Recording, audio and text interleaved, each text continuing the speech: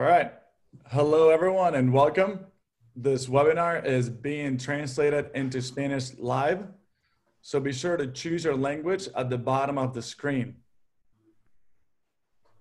We're ready to start our webinar now. My name is Miguel Barrios, and I'm a Technical Services Manager for Poultry with EW Nutrition. Today, it's my great pleasure to introduce our presenter, Rick Kleyn. Rick is a nutritionist at Spesfeed. He's the founder of the organization and has a master's in poultry nutrition from the University of Natal. Rick subsequently concentrated on poultry nutrition and feeding systems. In addition, he has had experience in the animal feed industry, particularly with regards to least cost feed formulation software. Rick Kleyn is joined today by our panelist. Ajay, please introduce yourself. Hi, everyone.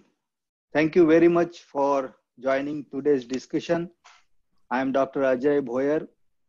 I am Global Technical Manager for EW Nutrition. I am working out of US. And I think today's topic is very interesting. You all know that gut health has to play a very crucial role. If you want to improve the performance, or even if you want to reduce the use of antibiotics. Rick is very experienced and well-known nutritionist, and we hope to enjoy discussion with him. Thank you. Thanks, Ajay. And together we'll help answer questions during and after the presentation. Questions can be asked throughout the webinar in the Q&A panel at the bottom of your screen. Some will receive instant replies from us, and some will be picked up and answered in the live discussion that will follow Rick's presentation. At the end of the webinar, we kindly ask you to answer our survey so we can improve our webinars. It'll take less than a minute. Now let's get into it. Rick, you have the floor.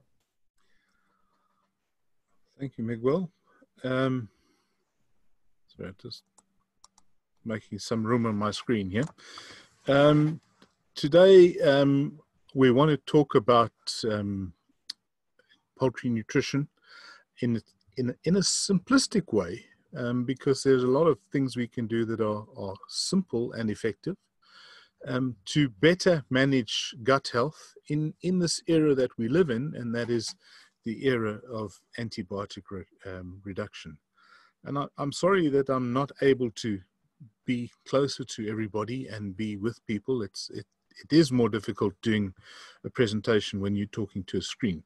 So I hope that I keep you engaged and you enjoy it. So this management of gut health and obviously its function are a key issue in modern broiler production. And it's because it impacts not only on nutrition, but it also impacts on the health of the bird and ultimately the welfare of that bird. Now, there's some challenges that we are facing as an industry. And the first is we are being encouraged to reduce our use of antibiotics. And the reason for this is people are really concerned about antimicrobial resistance. And we'll revisit this in a moment. The other thing that is changing rapidly is consumer perception of the chicken that we produce and obviously consumers eat. And then the last thing, and we're not going to talk about it in much detail today, but we are increasingly being put under, quite rightly so, pressure to produce animal products in a sustainable way.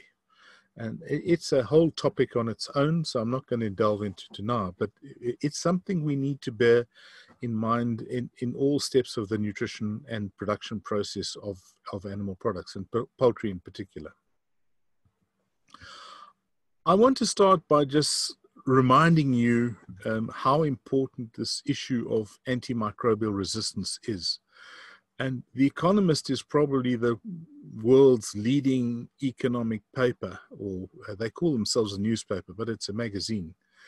And when the front page of The Economist talks about antimicrobial resistance, you must know the focus of the world is upon us.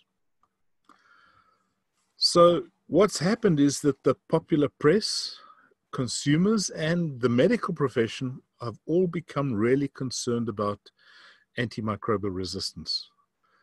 And hidden away in a report by the British government is this little comment that antimicrobial resistance in human medicine is primarily through the use of or misuse of antibiotics by people and not by what we do in food producing animals.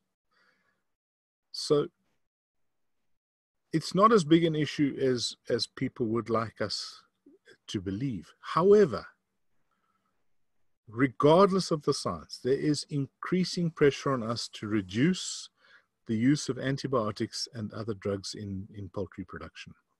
And we need to see that as the background to this talk. I want to start by showing you how multifactorial gut health is. And I made this slide just the other day, so it's a bit of an experiment. But remember that gut health depends on the bird itself, so its anatomy and physiology. It depends on the microbiota contained within her gut, and that's both the diversity of the microflora and the number of organisms within that gut. It depends on the feed, the substrates that it contains. Is it a maize-based diet or wheat-based diet? And then obviously the level of feed intake. And then that feed enters into the lumen of the gut and it becomes digester. And that digester should be at the correct pH, have the correct moisture content, and contain the correct ionic balance. Then we have the external environment, and the two issues that are particularly important are the bacterial load in that environment and then the stress that those particular birds are under. And then lastly, we have a whole lot of additives that we add to our feed, and most of them manipulate the gut microflora or indeed the gut itself in some way. Now, all of these things impact on everything else. And I've only done 2 of them just to give you the idea, but I could have had 6 different colors of lines across this graph, or this diagram, just to show you the complexity of the gut health issue. And I want to try and give you an overview of nutrition and the gastrointestinal tract in the next few slides. The first is, you must remember that the bird, the substrate that we feed it, so the feed, and the enzymatic landscape are all dynamic. So they change as the birds age. And this has an impact on everything that we do, obviously. The second thing I want to remind you of is that the gastrointestinal tract is a fermentation chamber. And it's exactly the same as if you are fermenting yeast or something else. We need consistency within that chamber. And that is the temperature, the pH must be constant, the level of substrates should ideally be the same, and we want a consistent ionic balance. Now, within this fermentation chamber exists the gut microflora, and they basically live with the bird in a commensal relationship. Now, every now and again, these commensal microflora get angry. They change their gene expression, and they start to secrete toxins. And this is at the point at which gut health starts to go wrong. Just remember that the gut is the most important route for the entry of antigens into the body. Now, these antigens could be food proteins or natural toxins, anti-nutritional factors, for example. They could be invading pathogens, or indeed some of the gut microbiota can be pathogenic. And that the gut is actually the largest organ of immunity in the body of the chicken. So it's really important in terms of the immune system as well as absorption and digestion of nutrients. Kirk Classing gives an example that a 1 kilogram chicken is going to consume about 15 grams of food antigens per day. And that's a staggering amount. These occur in concentrations as small as nanograms per milliliter and as large as grams per kilogram in the case of some of the carbohydrates in soybean, for example. The net result of this is that about 10% of all the nutrients that we feed our chickens in a commercial environment are diverted to maintaining the immune system and dealing with all these antigens. So there are several causes of gut health issues, and the first one I'm only going to mention once, and that is now, and that is enteric disease. And the two that spring to mind are coccidiosis and necrotic enteritis. So these are disorders caused by a specific pathogen, be it an Eimeria or a Clostridia. Then there are several nutritional or feeding causes, and I like to split these out because it helps problem solving when you have an issue. And the first is diuresis, and sometimes called polyuria. And this is caused by an excess of a nutrient or nutrients, and it's excessive urination by the bird. So if you've got too much sodium, or in fact too much protein, what actually happens is the bird tries to flush the waste material out of its system via its kidneys, so you get this diuresis. Then we get dysbacteriosis, which is caused by an excessive or bacterial overgrowth. This is the one that we tend to think of when we think about a gut health issue. And then we get a physiological gut health issue, and that is caused by inflammation, leaky junctions, tight junctions, and then just general endogenous losses, mucin and sloughed off enteric cells. It's really cool when you look at it like this, because it looks like you've got three simple things that happen in isolation. But what happens in practice is they mostly occur together. So you'll see all three elements occurring simultaneously. The key issue about gut health is it starts slowly and then it spirals out of control. So I borrowed this idea from van Meerhanger from Belgium, and it starts with undigested dietary components in the gastrointestinal tract. And what this does is it promotes bacterial overgrowth, which we've already said is called dysbacteriosis. The minute you have dysbacteriosis and the secretion of these bacterial toxins, you have shifts in the morphological function of the gut. In other words, you may have an increase in inflammation. And what that does is it leads to poor digestibility. And obviously, if you've got poor digestibility, it leads to an increase in the amount of undigested dietary components. And you can see, if I knew how to do it better, I would have automated this. But what happens is this thing begins to spiral out of control. So it starts slowly and it slowly gets worse and worse and worse. Obviously, the sooner you can resolve the issue, the better. Bailey, who's a scientist with Avigen, presented this in a webinar a few weeks ago, and I thought it was a really good idea, and said, just remember that when it comes to managing gut health, there are three key components. The first is you want to develop the gut in such a way that you don't have a problem. So you want to develop the intestinal tissue, you want to develop the gut microflora, and hopefully you want to develop the immune system.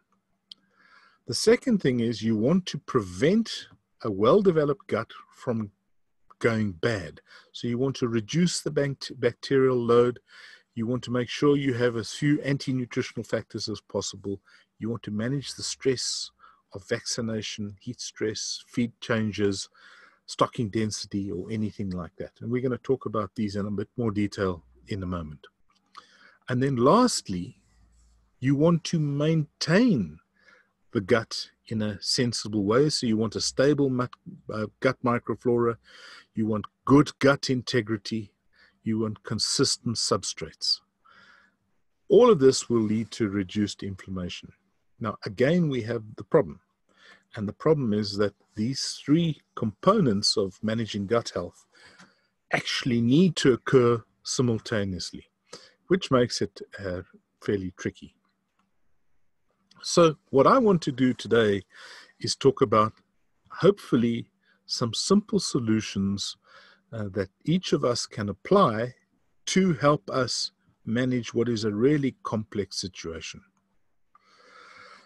And before we talk about gut health, it's absolutely crucial that we know what normal is. And I'm not going to go into a lot of detail.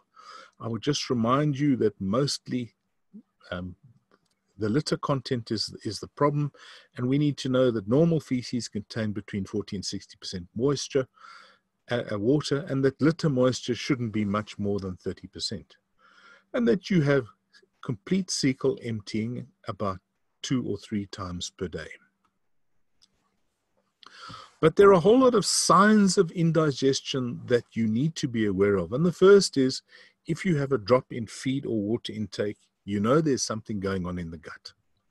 Sometimes you will see unusual or poor feathering. That's the next stage.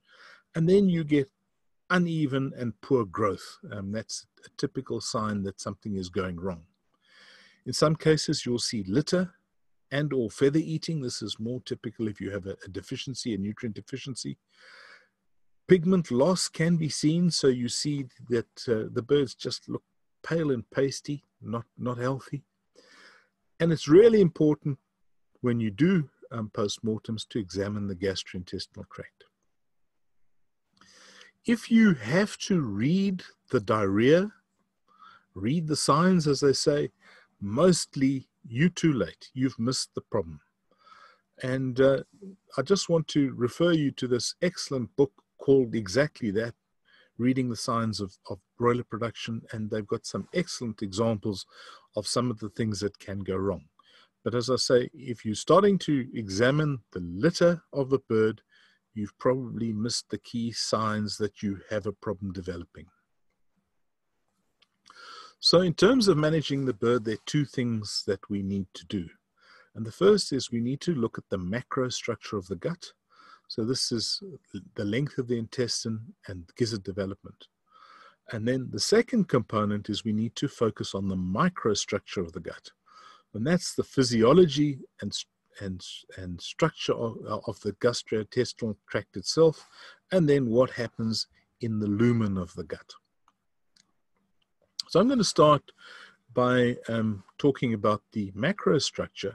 And I attended a really interesting talk by a veterinarian, and he said, just remember that the development of the gut actually begins during incubation. And modern genotypes generate more heat, so the eggs of modern broilers generate more heat. And what this can do is lead to high incubation temperature. And if you overheat these chicks, you have a 13% smaller proventriculus and gizzard and a 16% smaller intestine. This is catastrophic from a gut management point of view. And then we've known for several decades now, through the work of Yale Noy and David Sklan, that early access to feed and water stimulates the anatomy and the physiology of the gut of the chicken. It's really important that we have a well-functioning gizzard, and Gonzalo Matios says, just remember, the gizzard is the conductor of the orchestra. It conducts the conduct of the rest of the gut. So it regulates gut motility, it regulates feed intake, if you've got a well-functioning gut, it has enhanced digestive secretions, and these are enzymes and hydrochloric acid. Obviously, if they produce more acid, this lower pH actually kills many of the pathogens that the birds ingest. And all in all, if you've got a healthy gut, it increases nutrient reactivity, which means that these birds are happily, nutrients are happily absorbed. The thing about the gizzard is that it responds rapidly to any change in the diet. And we know that if we feed large particles, and particularly whole grain, which they do in many parts of Europe, it increases the size of the gizzard dramatically and has all the positive benefits that we've just talked about. We also know that moderate amounts of the correct type of fiber, and again, the work of Barrios is of real relevance here, and he's shown that fiber that is spear-like, he calls it fusiform, like oat hulls or sunflower hulls, have a huge role to play in enhancing gizzard development.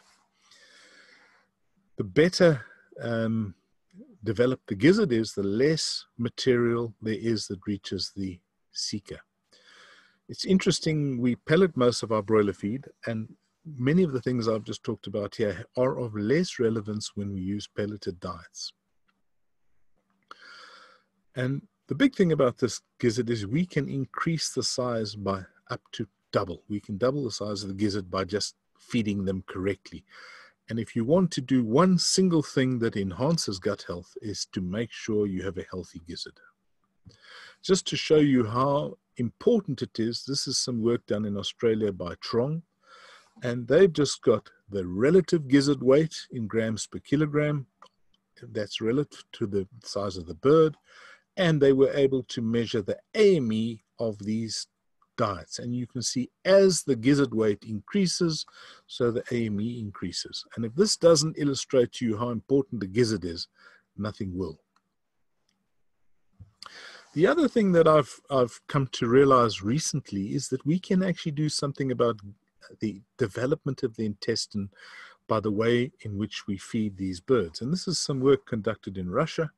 And what they did is they fed increasing levels of balanced protein for the first 10 days of the bird. And this 11.9 was the COB recommendation when this experiment was done. And what I want to show you is that as you increase the protein content of the diet, so the length of the small intestine increases. And I can hear you saying, so what does that matter? Well, here's how it matters. Look, this is the 10-day weight of those birds, and that's obviously significantly different. But look at the 39-day weight of these birds. How whatever we do in the starter period carries over through the life cycle of that bird. Absolutely crucial that we get the intestine to develop properly in the first week. So moving on to the microstructure of the gut. And I want to remind you that we have a lumen, but between the lumen of the gut and the gut lining, the enterocytes, is what we call the unstirred water layer. And this forms the interface between the gut lumen and the mucosa. And it's an absolutely crucial component of intestinal integrity. However, it's really, really fragile, and it's very easy to damage. And this is the principal thing that things like coccidiosis damage, is they damage this unstirred water layer. Now, the unstirred water layer is more than just moisture. It comprises principally of mucin, and mucin has a protein core, which is threonine rich, and attached to this are oligosaccharides. And I like to think of it a bit like like an umbrella. So we've got the protein handle and then these branched oligosaccharides that stick out. The important part about this is the mucin creates a biological sieve. So it allows molecules to pass through, but it precludes the bacteria that would have entered into the system. So it's a chemical control method for pathogens. And it's really, really a very, very essential part of the gut. Now, the unstirred water layer covers a layer of enterocytes that line the intestine. And remember that these are in the form of villi. The lining is in the form of villi, and these are in turn covered by microcilii, which are effectively smaller finger-like branches. Now, these enterocytes have a 3-day half-life. So every 3 days, roughly half of them are replaced. And many of these enterocytes are goblet cells, which secrete mucin and enzymes. And interestingly, they reckon that modern broiler breeds have a 50% more intestinal surface area than legacy breeds, and that in modern broilers, the surface area is about the size of 4 football fields. So it's an enormous area which is almost impossible to conceive. Now, obviously, if the enterocytes function optimally, they control the permeability of nutrients and obviously keep bad guys, the pathogens, out. Just for interest's sake, the intestinal tissue makes up about 5% of the body weight, so it's quite a small amount.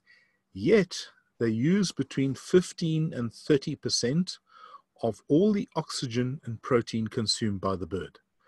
So work on a 20%, you're probably about right. Now, importantly, the protein component are the trophic amino acids, particularly threonine, arginine, and glycine, because these are all the components of mucin and many of the immunochemicals. Now, the enterocytes have a specific energy requirement, and this is only provided by glutamine and butyrate, and we're going to talk about butyrate in a little while. And it's believed that, not surprisingly, that the gut uses about 20% of all the available energy that the bird consumes. So you can see how nutrient hungry the enterocytes and the gut as a whole are. Now, between these enterocyte cells are tight junctions, and these are a fence that block paracellular diffusion, that is movement between the cells, and these cells are joined by junction adhesion molecules. And don't tell me scientists don't have a sense of humor, because the abbreviation for that is JAM. So the JAM joins the cells together. Now, the problem is that any morphological change within the gut reduces the barrier function, and what happens is you get classical leaky gut. Now, the minute these cells open up, what happens is you get the translocation of luminal antigens. So bacteria can actually enter into the bloodstream of the bird, and at the same time you get a reduction in nutrient uptake. So leaky gut is really a bad thing in terms of nutrition and nutrient deficiency. The other thing that I didn't realize until I attended a conference in Australia last year is that when the gut opens up, oxygen from the blood system enters the anaerobic gut lumen. And this favors the proteolytic bacteria, and the proteobacteria are the bad guys, the guys we don't want to do. And obviously the physical ability to control pathogens is reduced. Now,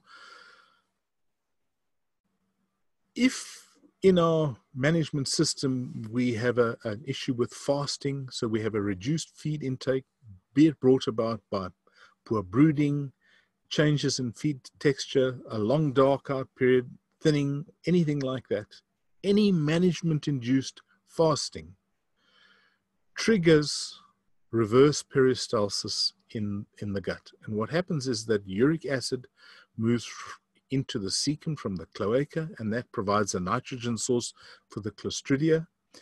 And then many of the microbes from the ceca are moved back into the intestine, which is the start of the dysbacteriosis process. It also has a direct impact on the tight junctions, because these enterocytes are sensitive to both protein and energy restriction. So you have an induction of classical leaky gut. Sorry. One of the things that can happen to the gut that one needs to be aware of is inflammation. And it's a normal physiological response post-prandial, in other words, post-eating.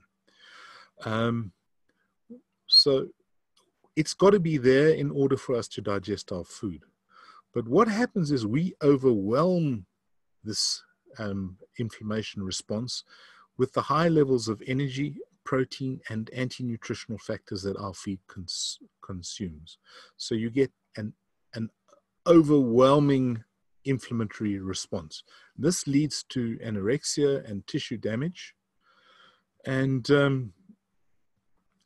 basically it brings about or mediates malabsorption because it changes the integrity and function of the epithelium. And it enhances the passage rate. And you know, if you have an increase in passage rate, you have a reduction in nutrient uptake. It's exactly the opposite to what the gizzard does. It slows down the passage rate, so it enhances nutrient uptake. So micronutrient absorption appears to be the most retarded, so that's the vitamins and minerals. Of the macronutrients, fat uptake is the most impaired. And what our job as nutritionists is to exclude pro-inflammatory substances. And the ones that spring to mind are trypsin inhibitor and soybean meal, and then the phytate that is contained in most plant matter. In the old days, we used to use antibiotics to reduce the anti-inflammatory impact in the gut. We no longer have that actor in our arsenal, so we have to use something else. And the only one that I can find thus far that is really effective is the use of butyrate. It is an intense anti-inflammatory. So butyric acid is a health-promoting metabolite. It is anti-inflammatory. Importantly, it promotes the proliferation of epithelial cells, and it stimulates the expression of these JAM protein molecules. Importantly, though, the butyric acid needs to be delivered in the small intestine. So some form of coating is required to protect it going through the proventriculus and gizzard. The other thing you can do is to stimulate the butyric acid producing bacteria using pro and prebiotics, and this looks to be really promising, and there's early days, but the technology is looking really interesting. I just want to talk briefly about the microbiota and just remind you that the bird begins life with a very limited microbiota. We used to say it was sterile, but we now know this is not the case. And in normal farmyard situation, the breeder hen transfers her microbiota to the chick. We've prevented that from happening, so we are dependent upon horizontal transmission from the environment of the hatchery into the bird. The key issue here is that the early population sets the stage for the lifetime of gut health. So this hasn't got much to do with nutrition. It has everything to do with management in the early lifestyle of the bird. Just remember that the gut comprises different compartments, and each of these has unique physiochemical characteristics. In other words, we've got different fermentation chambers within a large fermentation. And generally what happens is the number and diversity of bacteria increase towards the distal end, in other words, the cecum of the gut. And there's 100-fold more bacteria in the ceca than there are in the crop. Generally speaking, diverse populations tend to be more healthy. Now, from a nutritional point of view, we can play a role here because any protein that bypasses the small intestine can have an impact on the microbiota. And this protein can originate from resistant or surplus protein. There's some protein that the bird just simply cannot digest. It could be microbial in origin. It could be endogenous. So inflammatory materials, something like mucus. And and it could be caused by the intestinal damage that coccidiosis and necrotic enteritis cause. The problem with all of this surplus protein is it is fermented in the cecum, and these bacteria produce harmful metabolites. And this is effectively the start of the whole dysbacteriosis cycle. So we need to feed this bird to prevent this from happening. And I would remind you that the chick has a diminished ability to digest its diet.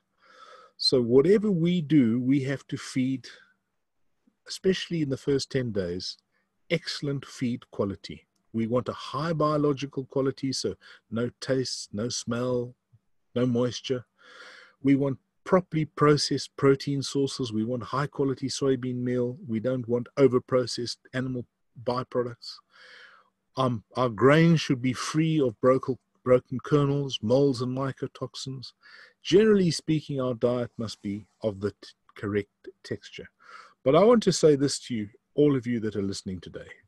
However good you think you are at this particular aspect, you have to do better, because it is the key to successful gut health and gut development in the broiler chicken.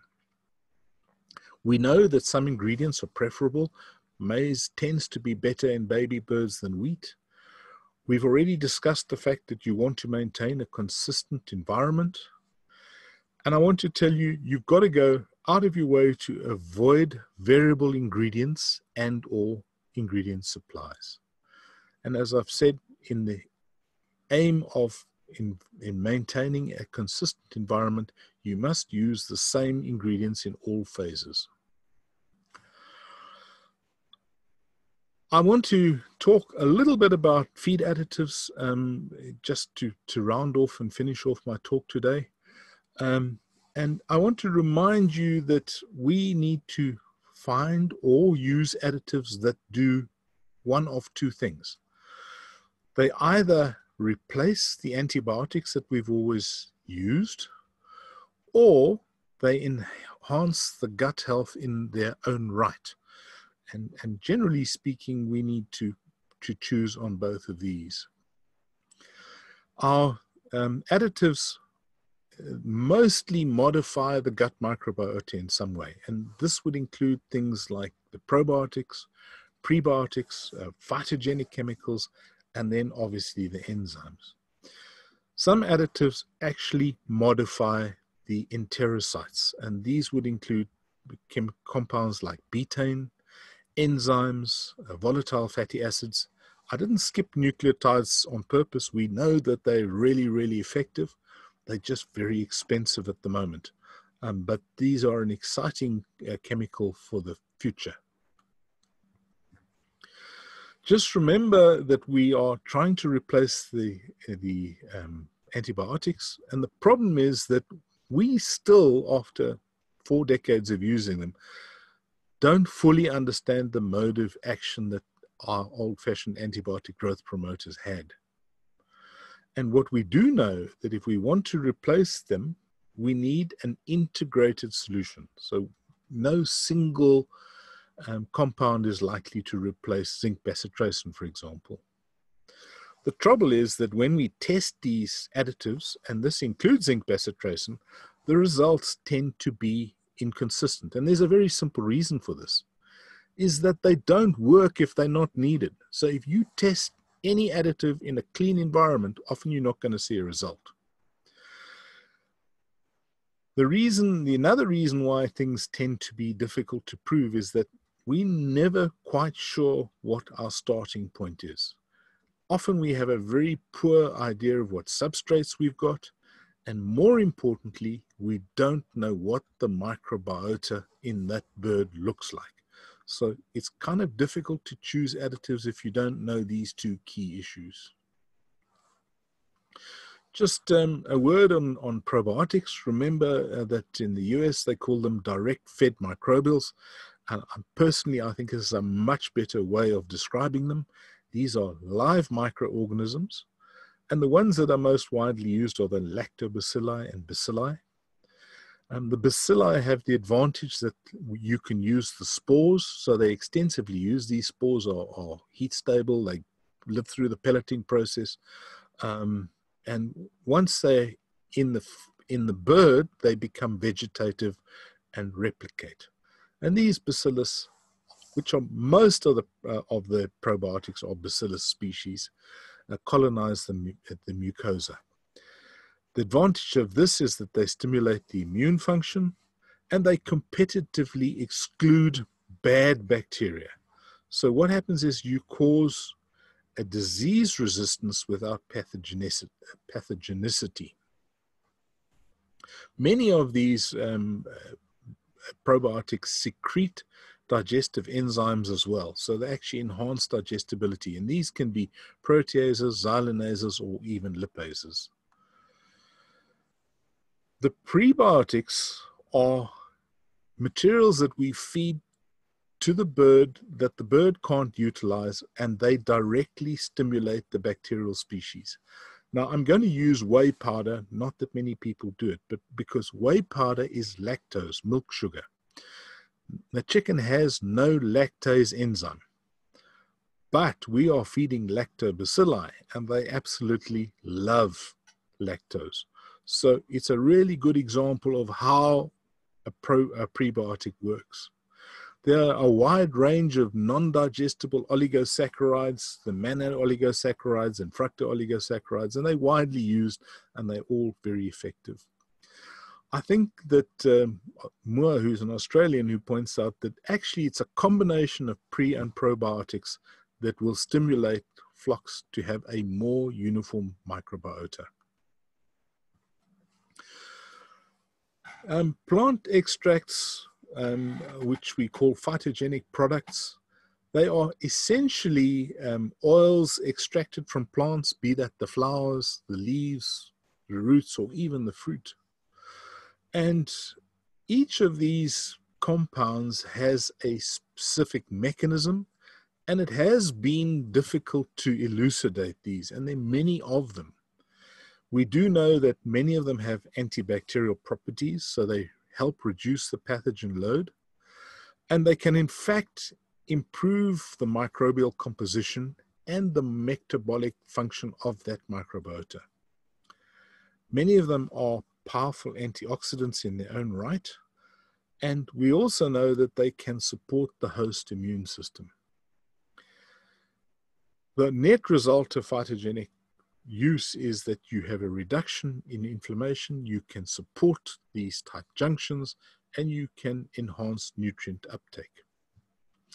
What I want to say to you is that our understanding of these phytogenic products is developing rapidly, and 3 years ago in the All-Tech survey, people were saying, oh, they're not sure about phytogenic products.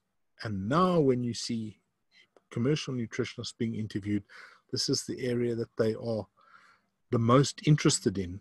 And I think it goes hand in hand with our increase in understanding.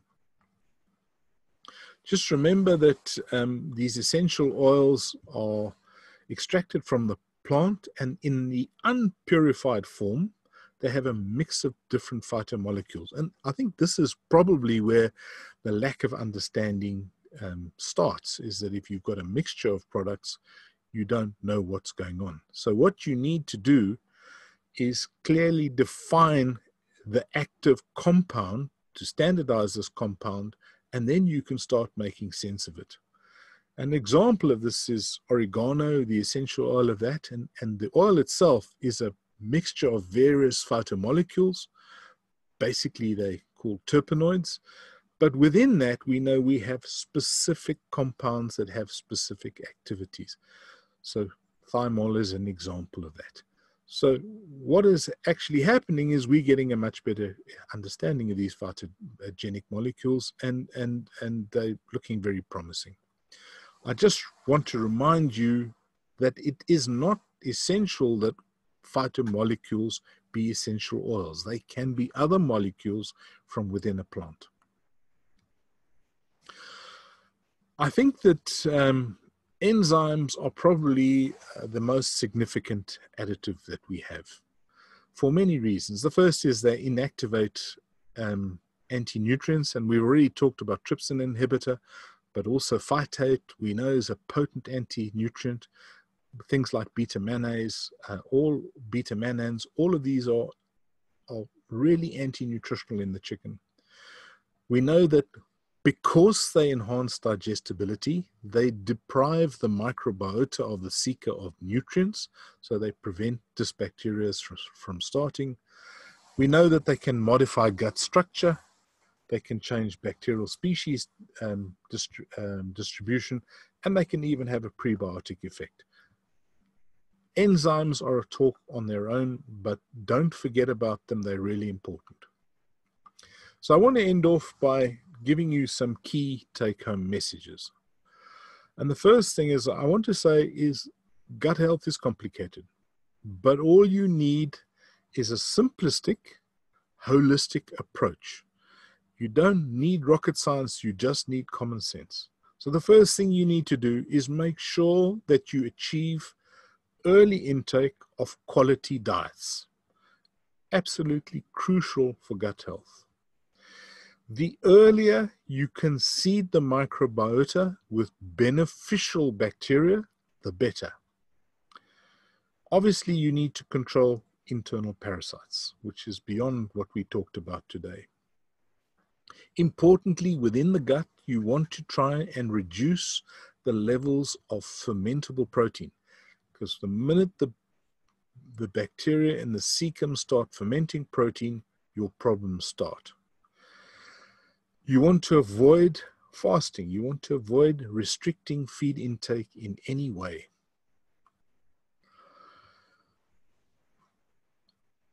It's important that we manage inflammation and the tight junctions of the gut lining.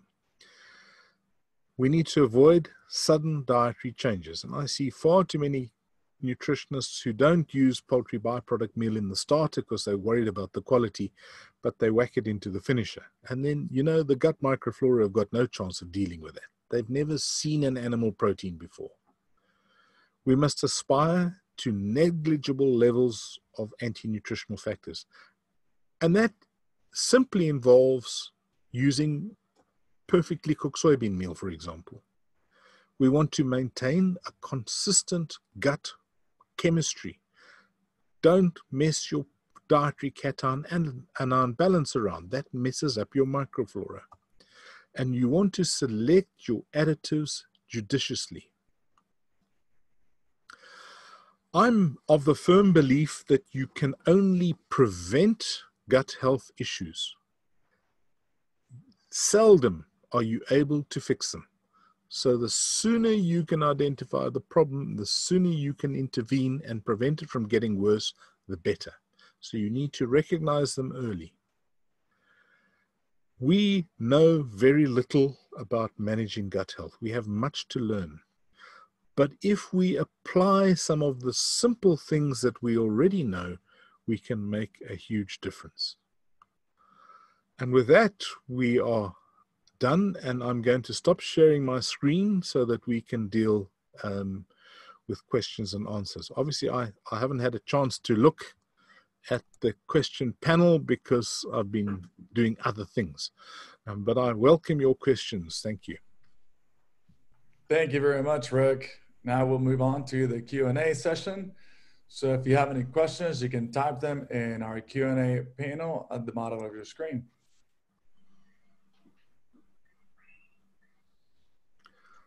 Okay, can I maybe start with some of the questions and answers? Of course. What is the important cause of a reduction in gizzard size? It's really very simple. Fine particles. If you've got fine particles, you create an issue. Now, the problem is when we feed pelleted diets to chickens, we mill the particles fine, specifically so that we can make decent pellets. So it's always a playoff between the fineness of the grind and pellet quality. And generally speaking, it doesn't matter how good the pellet is, because the minute the pellet hits the gizzard, it's one squeeze and it's paste. So it has no structure.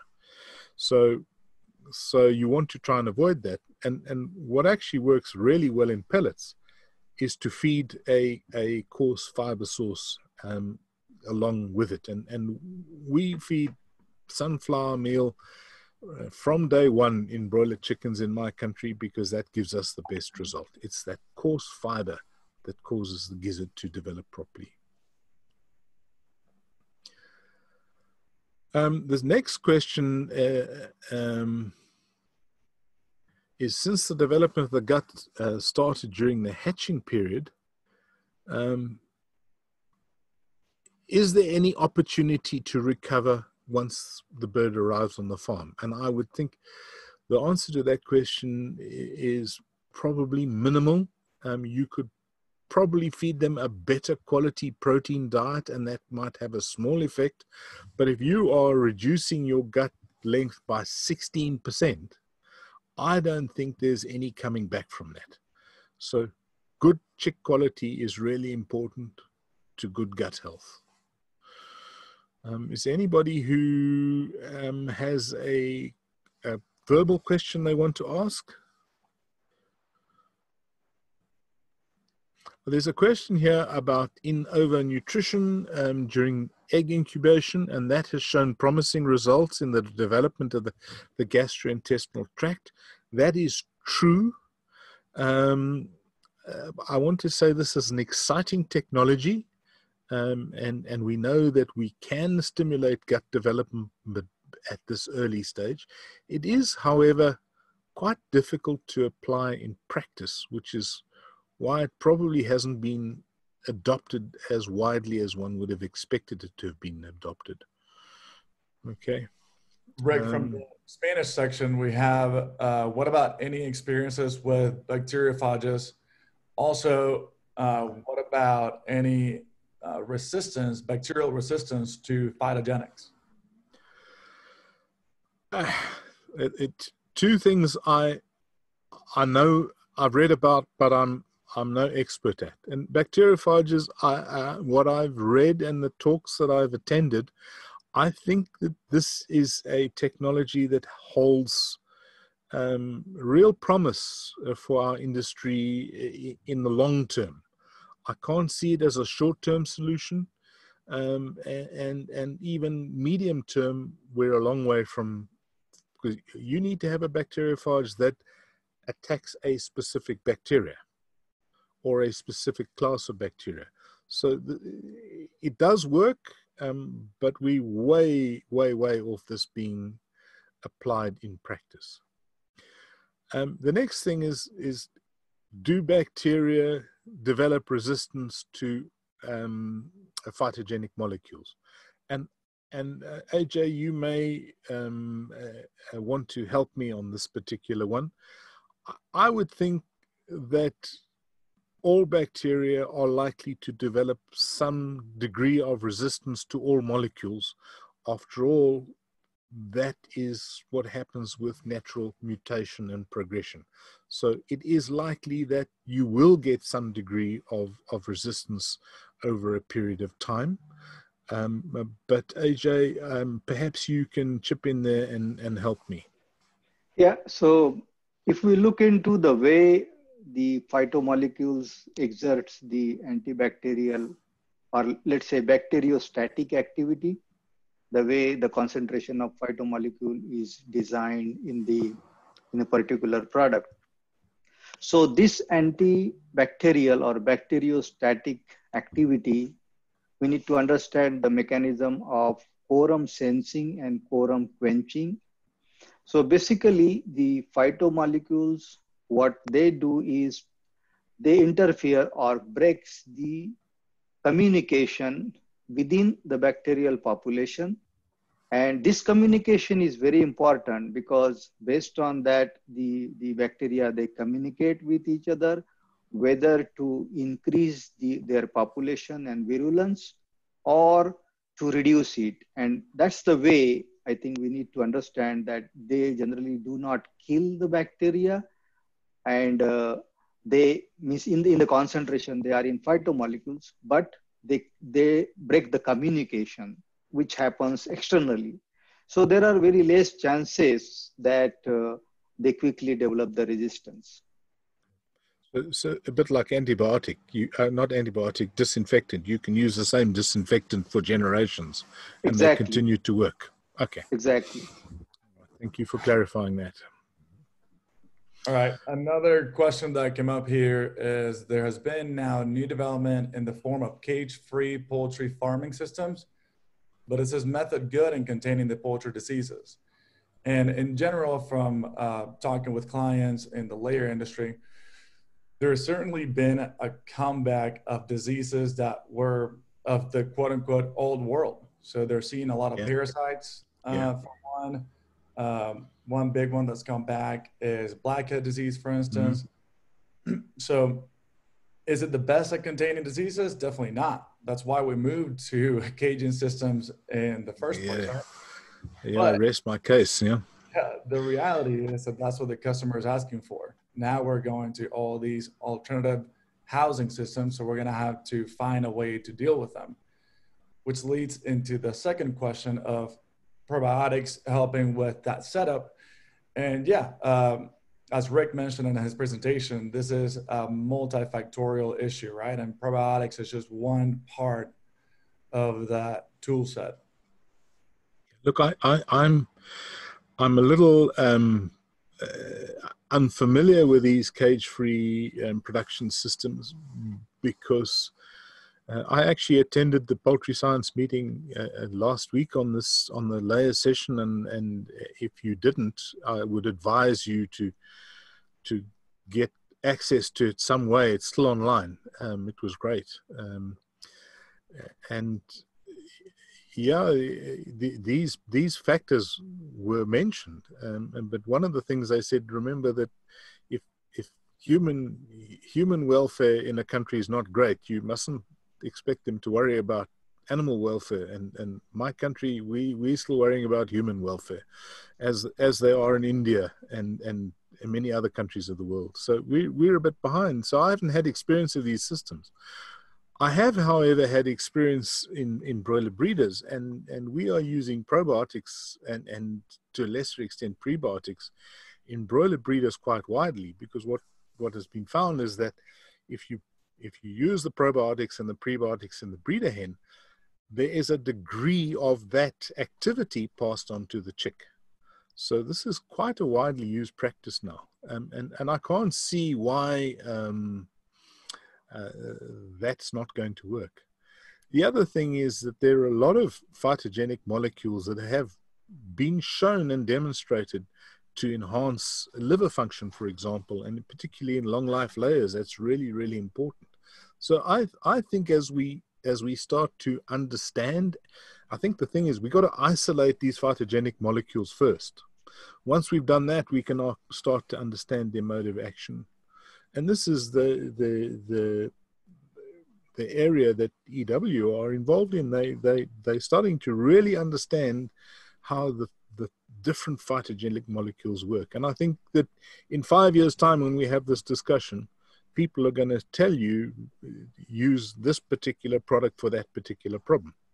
At the moment, we're just hoping that we can prevent bad liver damage and using a phytogenic product to do that. I may be waffling. Ajay, maybe you can help me. Yeah, you are right. I think you rightly mentioned that even after using for 40 years the antibiotic growth promoters, we still don't know how it works. We still don't know. So No. I mean to say, we know little, but not everything that we know. And this is an evolving science, and we hope to have many researchers will come up with many different aspects the way phytogenics helps. So Rick, one more question. I think there are a couple of questions on the gizzard size and its influence, and you spoke at length on that. So can you tell the audience or the nutritionist sitting that what exactly they can do 1, 2, 3 to improve the gizzard function practically? Well, there are many things, and many people do different things in different parts of the world. In Europe, they add whole wheat to the diet. And they do that in Australia as well. And importantly, they do not mill the wheat, and they do not include it into the pellet. So what they do is, post-pelleting, they mix in 5% minimum of whole wheat. And that is a very, very effective way of stimulating gizzard size. Now, in many countries, we don't have wheat and we don't have that option. And it doesn't appear to work that well with maize.